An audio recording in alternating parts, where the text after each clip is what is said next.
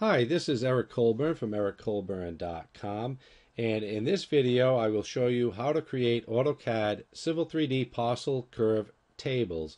And this is resulting from a question from a prior video I had done called Create AutoCAD Civil 3D Parcels from Objects.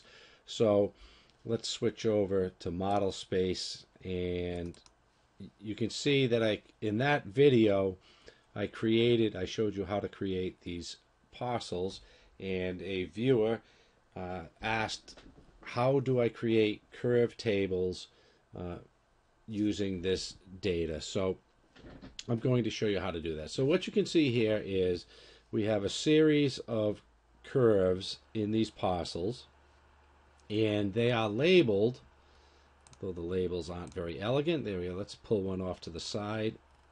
Okay. They are all labeled, and the first thing you need to know to create a curve table from parcel curves is that they have to be in tag mode and not in label mode. So we will do that as we create the table,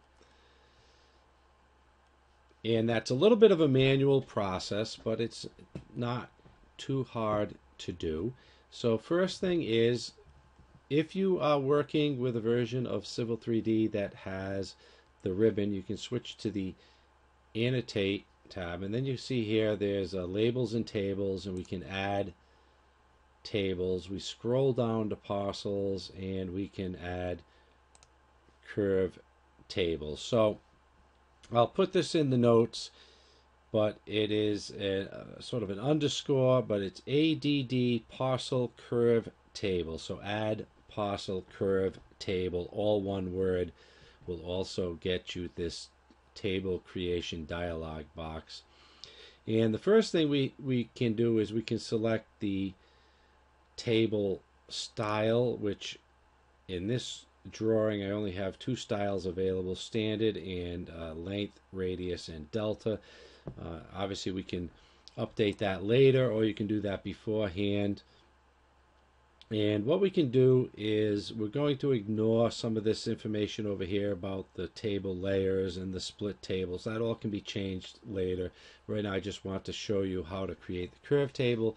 The key thing here is we have, I think the best way of going about this is it says no tags selected. So we click on the little box, and then we can individually click on the curve labels in the drawing. Okay, if you have a lot of them, you could do a window to select, and then right click, and the first thing is going to come up, and it says the create table convert child style. So it says the label styles have been selected that are not in tag mode. What do you want to do? And then a little note that says labels must be in tag mode in order to be included in a table. So we have a choice of convert all selected label styles to tag mode. And it says this will create a child style in tag mode for each selected label.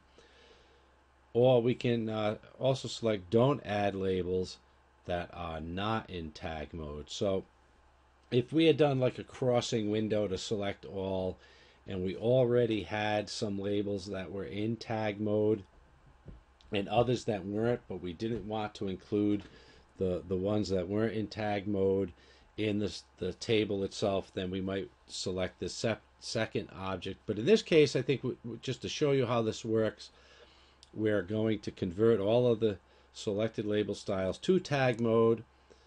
And so first thing you see is it shows 10 tags were selected, and then all we have to do is select OK, and then we just have to place the table where we want it in the drawing. And I'll just zoom in, and you can see that we created